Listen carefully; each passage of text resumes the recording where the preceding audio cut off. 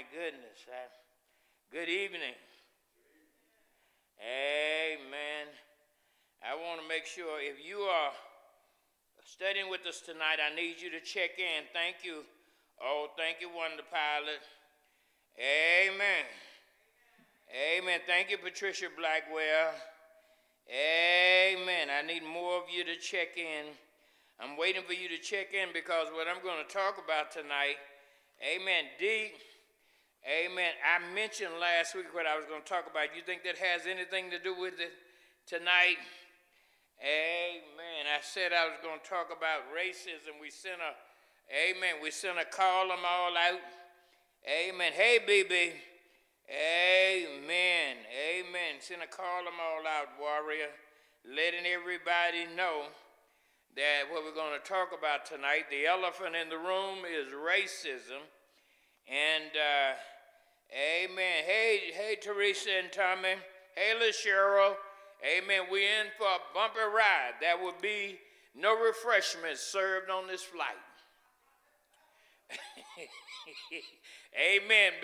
Because the flight attendants have to stay, amen, in their seats. Amen. Amen. There'll be no moving about in the cabin.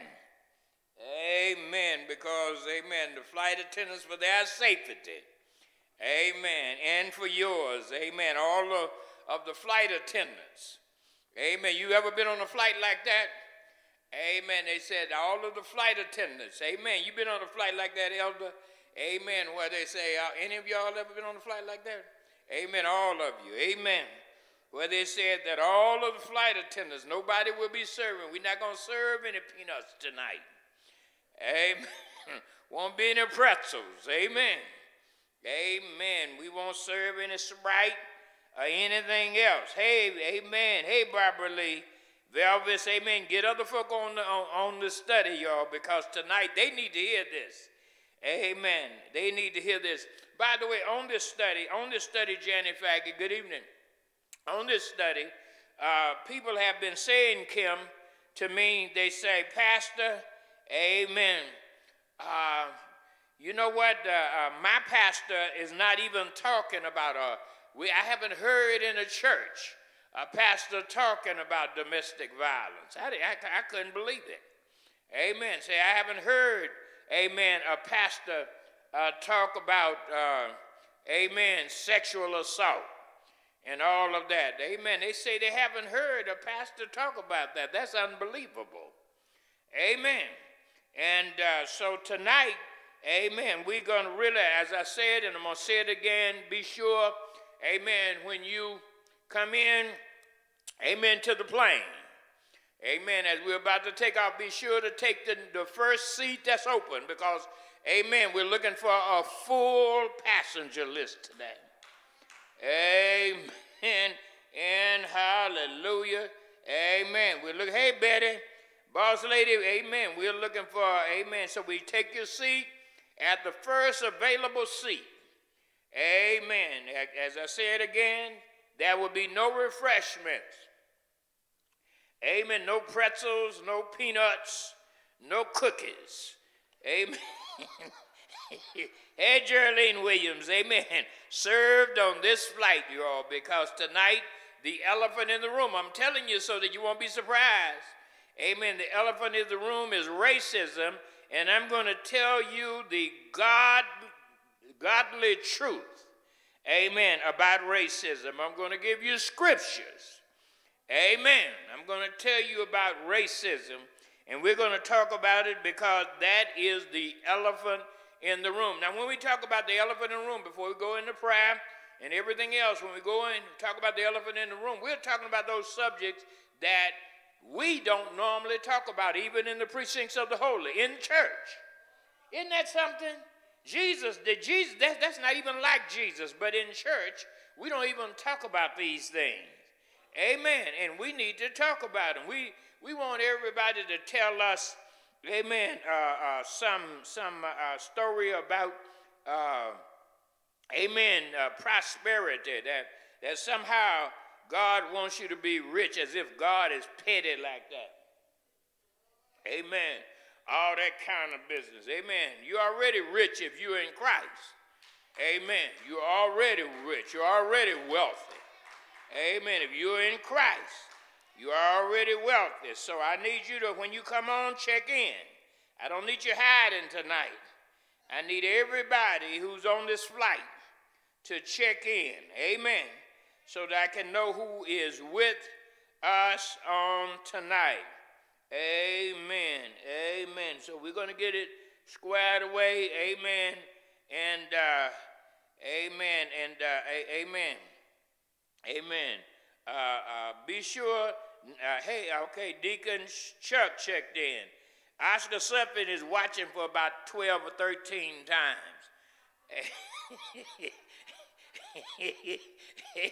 Amen.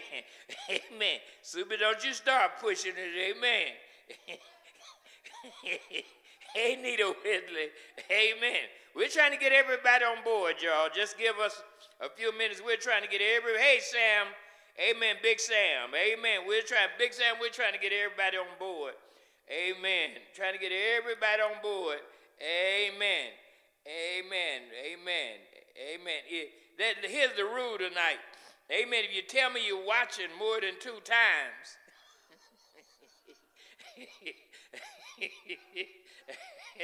no, I'm just teasing you. Amen. I'm just teasing. Let's do our prayer. Amen. Lord, I thank you for the power of your word. Anoint your word tonight as a seed in my life. Anoint the sower, and I do believe that I will receive life-changing, destiny-accelerating revelation of you through your word by your spirit under your anointing. Lord, I ask you to transform me into a whole believer in Jesus' name. If I believe it, it is possible for me in Jesus' name. Amen and hallelujah. Amen. Let me make a couple of announcements. Don't forget, amen, if you're part of the family, support the family. Amen. If you're part of the family, amen. Hey, Murders, amen, support the family. Hey, Angelisa, hey, Gloria Jones, amen. Don't have COVID amnesia when it comes to giving. Amen. If you're part of the family, support the family. You know what they've been saying, family? They've been saying, and people have called me, and I know I have some pastors on this call, on this study tonight, and guess what's going on? Let me share with you what's going on. Is that they're saying, Martha, that pastor, and I'm glad about this. I'm glad we're going to make it, we're going to talk about it so that they can talk about it. We're going to put other pastors in a position, amen, to talk about this without fear. Amen, because there are things we have to deal with, we have to talk about, and I thank God we're praying, amen, for bereaved families. We're praying for, amen, still praying for Pamela Redwine, Wayne Redwine, Joe Melvin, and Julian Jackson, DR and Chantel and the family, amen. And in the loss of Nick Red and his son, also we're praying, amen, for you, Faith. Amen. Faith Redwine, you are ever in our prayers. Amen. You're in our prayers. We're also praying for Wonder Pilot and Tiger. Amen. Cortez, we're praying for them and their loss. Super, we're praying for you. Amen. Clarissa, we're praying for you. Kirk, we're praying for you and your family. Amen. In the loss that you all have experienced, and others who have, amen. Teresa and Tommy and James Woods, Elder Riley Woods, lost an aunt, and others of you, amen. In the midst of everything, guess what? People are still leaving here. Amen. Amen. And so we're praying. And we're asking God, amen, to help. Amen. Last night, amen, the other night, Willie Wingfield passed. Amen. And I want someone from the family. Shadon, you know my number. Tell your family my number.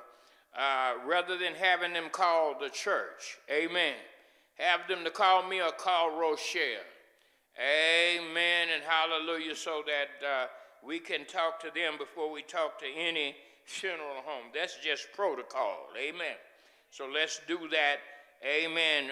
We're praying for the family of Willie Wingfield, particularly Shadon. Amen. And we're praying for that family. All right. Amen. Okay, we got enough on board so far. Watch this, y'all. Tonight, the elephant in the room is what?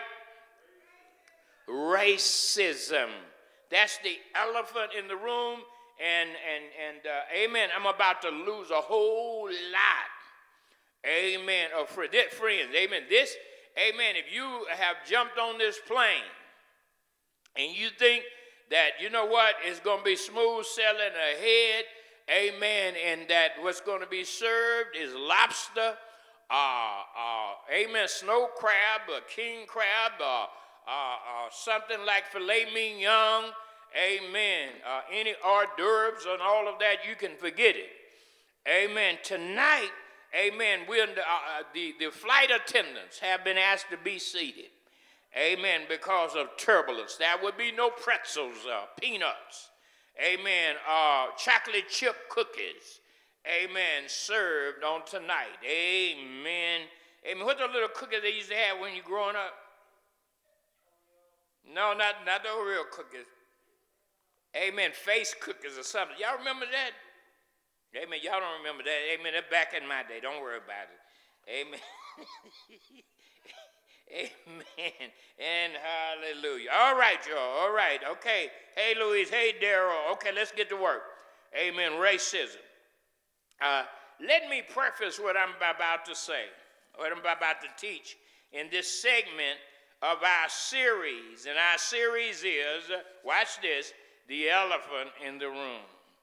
And so let me preface what I'm about to teach in this segment of our series. I want you to hear me by acknowledging that the church, the body of Christ, has a history of neglecting or mismanaging cultural issues. The church has a history of neglecting or mismanaging cultural issues. You know what? It's easy to tease somebody with the promise of a two-car garage and a home in Nob Hill. On Nob Hill, it's easy. It's easy to tease somebody by telling them, guess what? In the morning, guess what? You're going to receive a blessing. It's easy. That's cheap grace. That's gospel light. Did you hear me? That's gospel light. It's like listening to an easy, you ever heard of an easy listening station? They only play those real easy, on the ear type songs. Amen. Amen. You know, they call me Mellow Yellow and all of those easy listening songs. Amen. Michelle, my bell, all that, baby. You know, all those old, easy listening songs. Amen. And they play those songs and they're easy on the ear. That's why they call them easy listening songs. Amen. And the church has a history of playing, of churning out easy listening messages. Messages that don't challenge us, messages that don't call us to commitment, messages that aren't even biblical. Amen. Amen. And so it's very, listen, the church has a history of neglecting or mismanaging cultural issues. We often conform or compromise. I'm talking about the church. We often conform or compromise or withdraw and isolate. But Jesus didn't shy away from uncomfortable topics. If you read your Bible, you will discover that Jesus did not shy away from uncomfortable topics, nor does the Word of God shy away from uncomfortable topics. Nor did Jesus respond in hate. Instead, Jesus spoke to the culture with both clarity and compassion, and so should his followers. Amen. Listen, Jesus said, the Spirit of the Lord is upon me. And then he went on to say to preach the gospel to really those who are underserved and those who are disadvantaged, those who are marginalized, the last, the lost, the least, and the left out. That's who Jesus was concerned about. Listen, so let me start out by saying this. You ready for it? Here it goes. Amen. Here we go. Amen. Last Wednesday night, following President Joe Biden's first address to Congress, South Carolina Republican Senator Tim Scott gave a rebuttal to President Biden's address and defended, listen to this country's record on race. Now, Tim Scott, the South Carolina Republican senator, is a Negro. And he defended this country's record on race, telling America what she wanted to hear from the mouth of a colored person. Scott looked straight into the TV cameras and lied without blinking an eye, saying, listen to what he said, I'm quoting, "Hear me clearly, America is not a racist country." That's what he said. Hear me clearly. These are his words. America is not a racist country, end quote. Listen what happened. The very next day, on Thursday, April 29th, Vice President Kamala Harris, the first woman, first black person, and first Indian American in the role, looked straight into the TV cameras and lied without blinking an eye, stating, and I'm quoting, "First of all, no, I don't think America is a racist country," end quote. Now, that's Republican and Democrat. And these are both people of color. Tim Scott and Kamala Harris. Listen to me carefully. You got to pay attention. Listen to me, Daryl. USA Today ran an article dated, I want you to hear this, Janet Packett, ran an article dated April 29th, and it was updated on May 3rd with graphs. This is USA Today. Ran an article with graphs showing that America is indeed a racist country.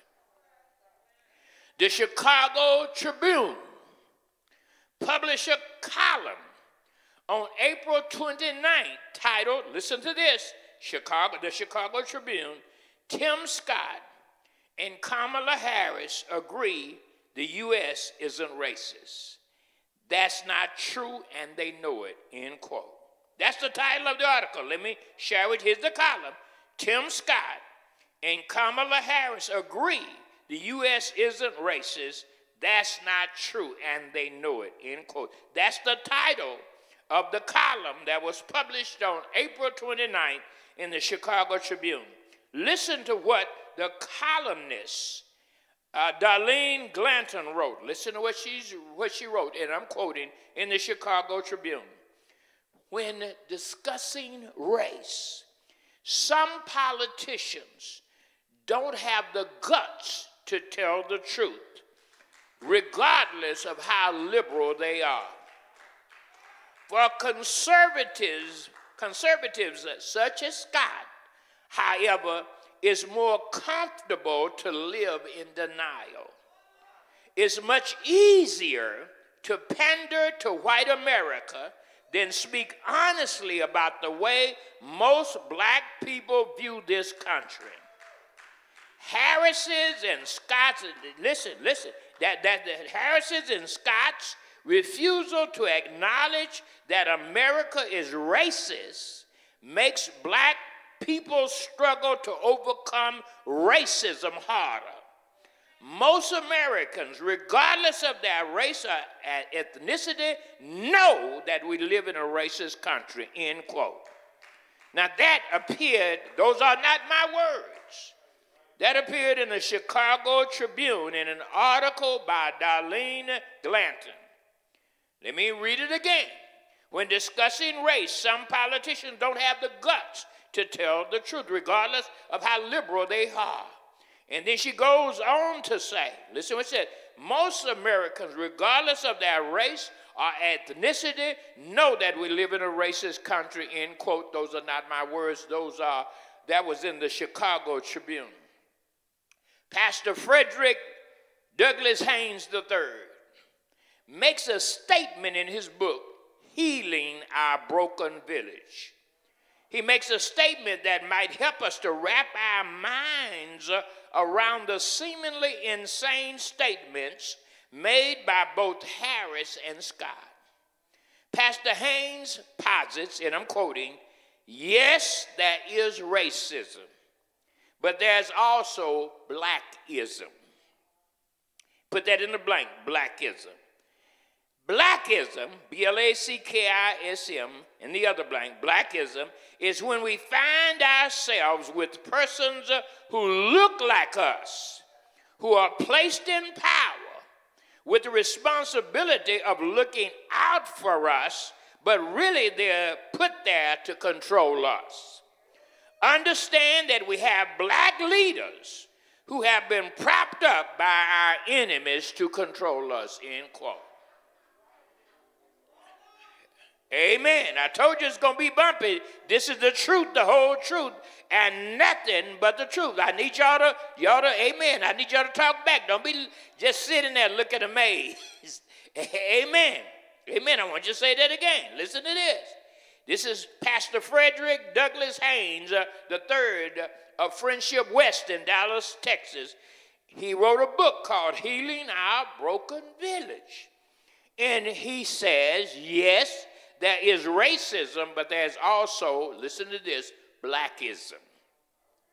Blackism is when we find ourselves with persons who look like us, who are placed in power with the responsibility of looking out for us, but really they're put there to control us.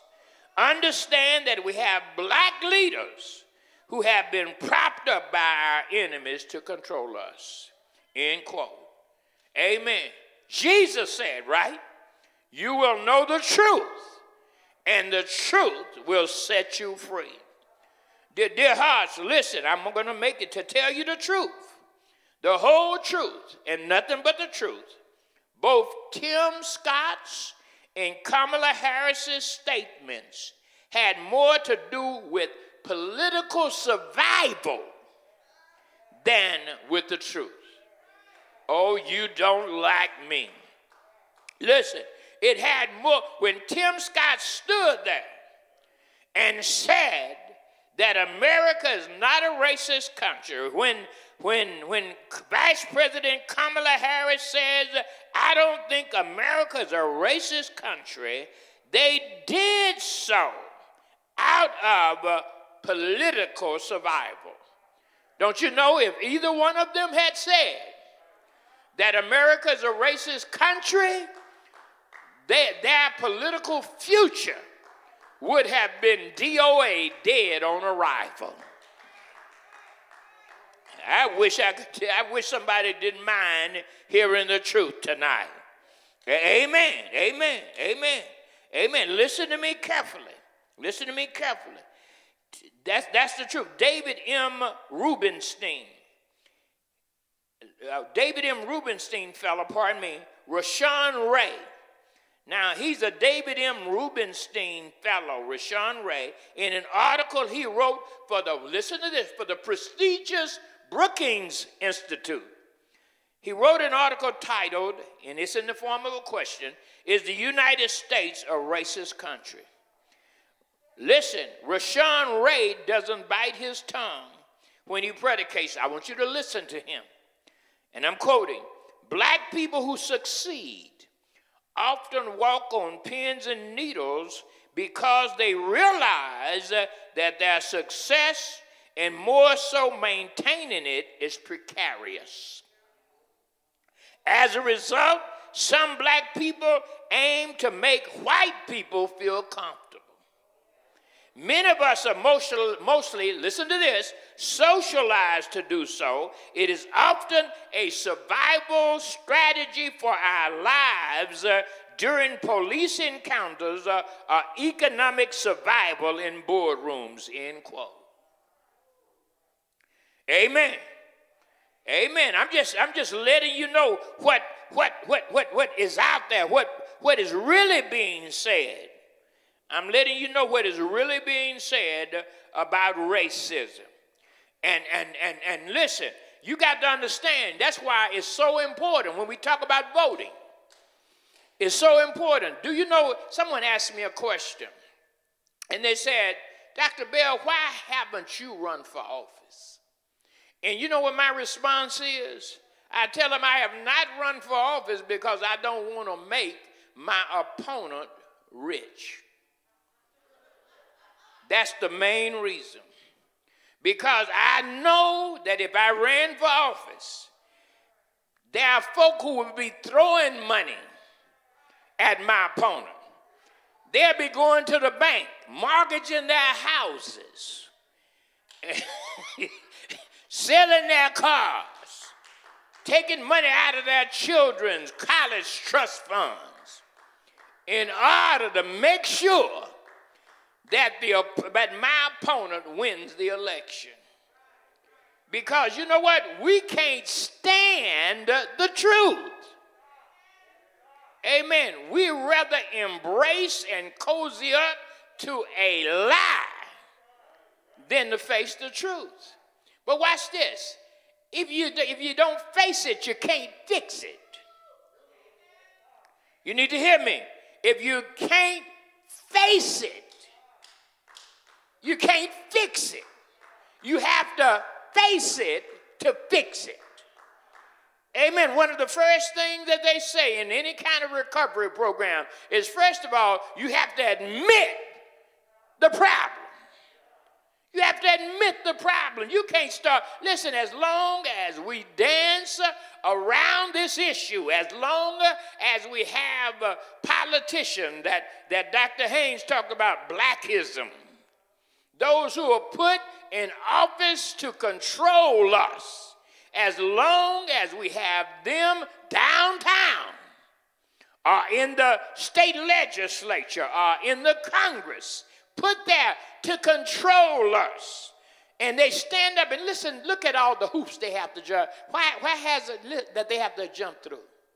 They have to jump through all those hoops. In other words, you know what literally they're being told, listen, if you want to be reelected, you need to stand up there and look that camera in the eye and tell those folk there's no such thing as racism.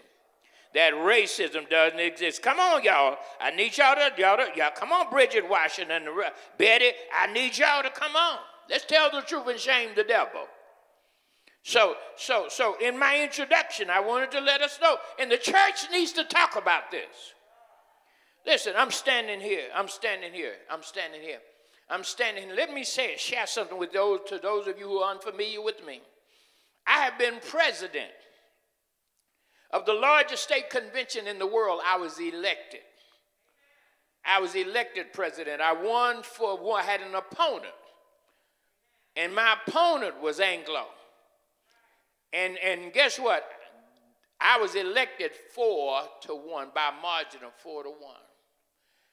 That convention at that time had 5,700. You're not listening to me. 5,700 churches. In the Baptist General Convention of Texas, I was elected president. Listen to me carefully. I served as chairman of the Tarrant County American Cancer Society. You can only serve 2 terms. I served both terms.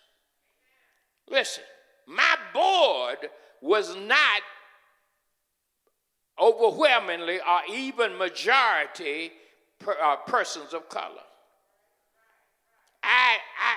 along with Pastor Yo Young Kim, Eric Estrada, and H. Stephen Shoemaker, I co-founded what was called Tarrant Clergy for Interethnic Peace and Justice.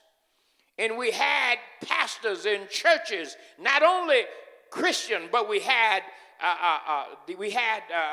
Jewish synagogues and rabbis and imams as members of Tarrant Clergy, and I was the chairperson of it.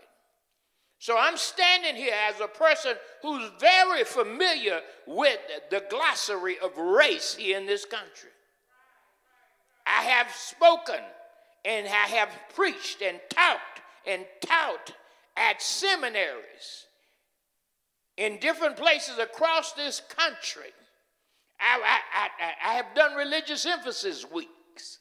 I have Berea College in Berea, Kentucky, in Lexington, all across this country. I have stood in colleges and chapels in colleges and so forth. And listen to me carefully. So when I'm talking about race here, I'm not talking about someone who has not been engaged and don't know what I'm talking about. Amen. Amen. Along with Dr. Stacy Floyd Thomas and Dr. Warren Floyd Thomas and Dr. Susan Bond, I want you to hear this. I taught the inaugural Black Church Studies class at Bright Divinity School, Texas Christian University. So I'm not standing here as someone who is unfamiliar with issues of race. So now, what is racism? Aileen, here it is. What is racism? Before we really take an in-depth look at this issue of racism, I'm tempted to jump the gun, warrior, so to speak, and answer Rashawn Ray's question. You remember his question? Rashawn Ray asked the question, is the United States a racist country? And I'm tempted to answer him using the words of New York Times columnist Charles Blow. Charles Blow said, and I'm quoting, 8 of the 10 presidents, United States presidents, personally enslaved Africans. Wait, hold on, let me say it. 8 of the first 10 U.S. presidents personally enslaved Africans. In 1856, the Chief Justice of the United States wrote in the infamous ruling on the Dred Scott case that black people, listen to this, had for more than a century before been regarded as beings of an inferior order and altogether unfit to associate with the white race, either in social or political relations, and so far inferior that they had no rights which the white man was bound to respect, end quote. Did you hear that? Listen, that Chief Justice of the United States wrote in the infamous ruling on the Dred Scott case, and this is a quote. These are not my words, that black people had for more than a century before been regarded as being of an inferior order and altogether unfit to associate with the white race, either in social or political relations, and so far inferior that they had no rights which the white man was bound to respect, end quote. And then, watch this. Blow adds something, and this is going to mess with you. You don't like me anyway. Listen, I was looking, where all the folk at? Listen. Blow adds this, I'm quoting. Abraham Lincoln said during his famous debates against Stephen A. Douglas in 1858 that among white people and black ones, there must be the position of superior and inferior. And I, as much as any man, am in favor of the superior position being assigned to the white man. End quote, Abraham Lincoln. That's why I need to remind you, the reason, listen, I'm going to tell you who set us free. It sure enough wasn't Abraham Lincoln. It was not Abraham Lincoln. Listen, you know who set us free? It's the God revealed in Jesus Christ. That's who set us free. Let's just tell the truth. Let's just tell the truth. Listen, and so all of these folk, listen, I know it's going to be, listen, I want to challenge you. I want to challenge you. Stay with what we're going to talk about. Listen carefully to what I'm saying, because what I'm sharing with you, listen, what I'm sharing, what I'm going to share with you, and I have it in copies. And guess what? And many of you have your copy. You went to your email inbox and you have your copy. You need to hold on to this. You need to, and next time we come together, you need to bring your children. Amen. You need to bring your children so that your children can hear. Amen. And if I had to recommend, let me pause here. This is just a pause, giving you a chance to catch your breath. Let me share with you. I want to recommend that you look at the 4-part documentary, Exterminate All the Brutes. That I did not direct that.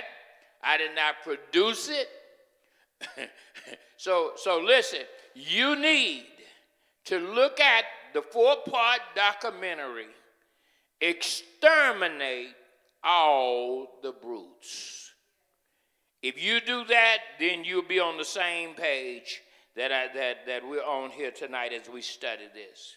But I don't want to jump ahead of myself, so let's deal with the question, what is racism? Let's deal with that. The Anti-Defamation League, the ADL, defines racism as the marginalization and oppression of people, put people in that blank, of color, based on a socially constructed racial hierarchy that privileges white people, end of quote. That's the Anti-Defamation League. It's the ADL. That's their definition of racism. Let me say that again. Racism, according to the ADL, is the marginalization and oppression of people of color based on a socially constructed racial hierarchy that privileges white people. End quote. That's their definition. Now, Bettina Love writes in her August 24th, 2020 article in Education Week magazine. It's in Education Week magazine. And she writes an article, you know what the title of her article? There's nothing fragile about racism. There's nothing fragile about racism. And listen to what she says. I want you to hear this. And I'm quoting. Racism is violent. It systemically kills, destroys, and diminishes the dreams and real lives of black, brown, and indigenous people every day in the United States and has for centuries. Racism killed Breonna Taylor. Racism killed George Floyd. And racism is a major factor in determining who will live and die from COVID-19.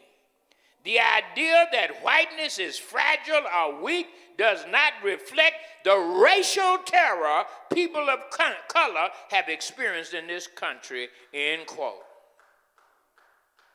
Now, I'm talking about, listen, I'm just sharing with you. I'm sharing with you the truth. And you need to hear the truth and receive the truth, because I guarantee you, by the time we get through looking at this elephant in the room, you're going to be able to whatever your race or ethnicity, you're not going to be ashamed anymore. You're not going to hate yourself.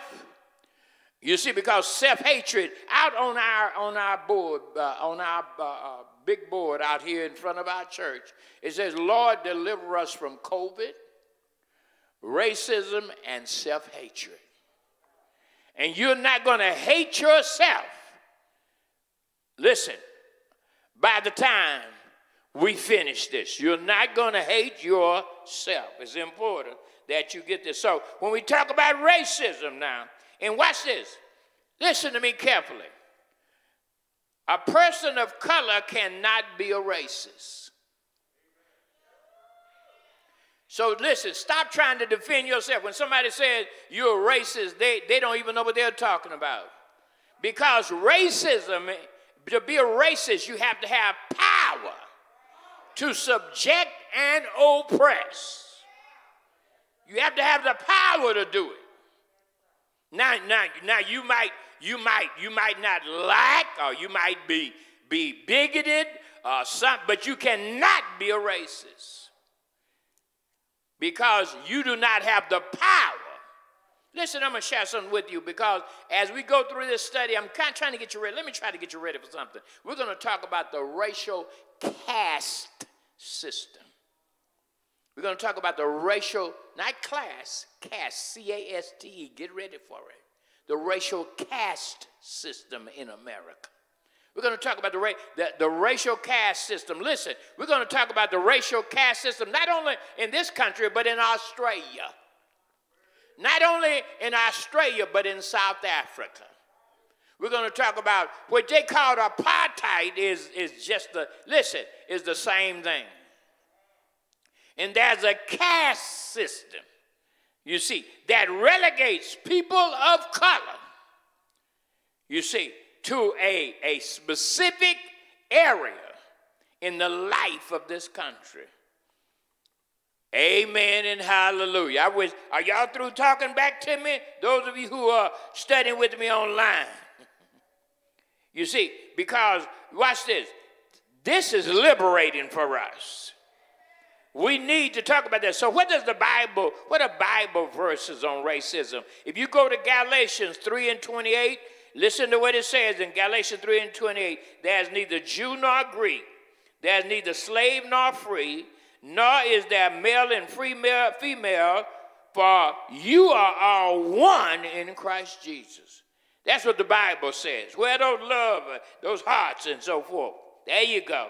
Listen, John 7:24, Jesus says, don't judge by appearances. Judge by what is right. John 7:24. Acts 17:26, from one ancestor, God made all nations to inhabit the whole earth. Amen. Where did they find the remains of the earliest human? They found the remains in Africa. See, you need to, anything I'm telling you, you can Google it. That's why I'm telling you where I'm getting my information from. You can Google it. You can go to the library, what have you. You can Google it. So listen to me carefully. It's from one ancestor. Where did they find? As a matter of fact, guess what they did? Once they found the remains of that black woman in Africa, in Tanganyika, guess what they called her? Eve. That's what they designated her, Eve. Amen. Do they teach that in school? Do they teach that in school? Are our children learning that? Listen, if I stood here right now and I told you the truth about Jesus and told you that Jesus was an African, you know what? Folk will have a fit. But I'm just telling you the truth. Listen, what we call, look it up. Look it up. What people call the Middle East, listen, was Africa. It's just a horn of Africa. Listen to me carefully, Africa. If you go back, as a matter of fact, they didn't even start calling it the Middle East till around 1900. They weren't talking about it's part of Africa, Eurasia. Come on now. All of that is a result of this effort to just wipe out our history. To wipe out our history. And see, and what we got to do is that we are going to have to tell the truth. Thank you, Janet Fack, for saying you with me. Listen, we're going to have to tell the truth, and somebody is going to have to tell the truth. I ought to be able to tell the truth about Jesus without being concerned that somebody's feelings are going to be hurt. That's crazy. I ought to be able to tell people the truth, the unvarnished truth. Listen, the Bible lets us know that when when Herod said, we're going to kill all of the males, all the males, 2 years and under, we're going to kill all of the males. Watch what the Bible said. Jesus' family went to Egypt. Where's Egypt? Africa. Amen. So we're gonna help the Aborigines in Australia. We're gonna help people to know who they are. Look at what Acts 10:34 and 35 says, and this is a Good News translation. I want you to hear this. It said, Peter began to speak. I now realize that it is true that God treats everyone on the same basis.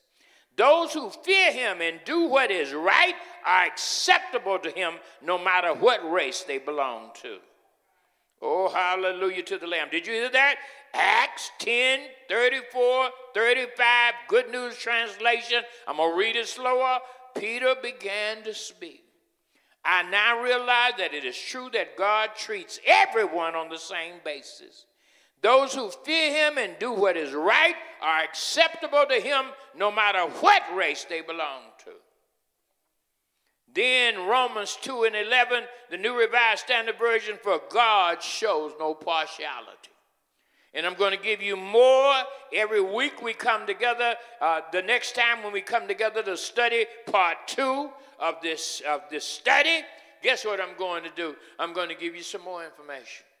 I'm going to quote sources. I'm going to tell you, hey, this is where you can go to. I'm going to give you the title of any article. I'm going to give you scripture because I want you to know, we're going to look at this in a way that's going to reveal research. And that we know what we're talking about. Listen, Warren, guess what we're going to do? We're going to make our argument based upon the truth. And what we're going to do is we're going to show you that you as a person of color, particularly if you're African American in this country, listen, we're going to tell you, why do you think that we're being targeted? Why do you think? Why is that? Why? Let me ask you this. Why is it that when we say something that all of a sudden we are censored? Why is it that we can't just tell the truth? You see, so we're going to deal with that. Why is it that we can't, why is it that we have a hard time? And then why is it that we label people? We've been taught that. We've been taught to label anybody. I was talking, and there was a Negro nearby, and the Negro said, you know, he's a Pan-African nationalist. Somebody said, well, you know, he's a militant. We have to, listen, we're so uncomfortable with the truth that we have to try to label someone. Why is that true? Why is it that, listen, those folk who stormed the Capitol on January 6th, listen, why weren't they, what happened to them? Why weren't they condemned? The ones who incited the riot, the insurrection, why weren't they condemned? Listen, Black Lives Matter had been there, and guess what? They were treated as if they were an invading army, and they didn't even charge the Capitol or anything like that. They respected the ground. Why is it that those in so-called law enforcement, why do they go out of their way? I'm going to share with you something that a police chief said, a black police chief who told the truth. I'm going to share with you next week what that black police chief said, and I'm going to tell you that black police chief's name, and I'm going to share with you what that black police chief says, and then I'm going to tell you where I got it from, and you can read it. You can go read it and get the evidence yourself. Because I'm going to call names. I'm going to say it's in this article, that article, and then we're going to make sure we stay in the Word of God. Amen? This is the first. I just want to kind of introduce it to you tonight. Amen. But this is the first teaching. We got to deal with this elephant in the room. And the elephant in the room we're going to be studying is racism. Amen and hallelujah. I hope you receive this word. If you receive this word, I want you to put in the chat box, I receive it. I want you to put in that chat box, amen. If you're here in the sanctuary and you receive this word, won't you shout, I receive it? Amen, amen, amen. Because all we're trying to do is to make sure that our children and our youth, that they don't walk around here with a cloud hanging over their heads as if they are less than. Amen. I'm going to tell you what the Constitution says. I'm going to show you in the Constitution where it says that black folk is 3/5 of a person. I'm going to show you. I'm talking in 2021 in the Constitution. I'm going to show you. Amen. And so we're going to deal with this thing. Amen and hallelujah. And we're going to see what the Word of God says about racism. Come on, put your hands together, give God glory. Amen. And hallelujah. Patricia Brooks Blackwell, HB, Darren Perry. Hey, Darren. Amen. Aileen, Sammy Williams. Amen. Patricia. Amen. Oh, amen. Angelisa. Amen. Bridget says, I receive it. Amen. Kim, Barbie, I receive it. I want you to be able to hold your head up. Wonder Pilot, I want you to be able to hold your head up and be grateful for who God made you to be. Amen. Stop being ashamed of yourself. Amen. Velvis, I receive it. Peter Moore, hey, Peter, I receive it. Terry Williams, amen. Carla Perry, hey, Carla, amen, I receive it. Elaine Collins, I receive it. Amen. Betty Thompson, I receive it. Amen. Amen. I want you to be sure to do that. Amen. Don't forget, we're praying, amen, for those who are sick among us. Wanda Holland, I know you're looking.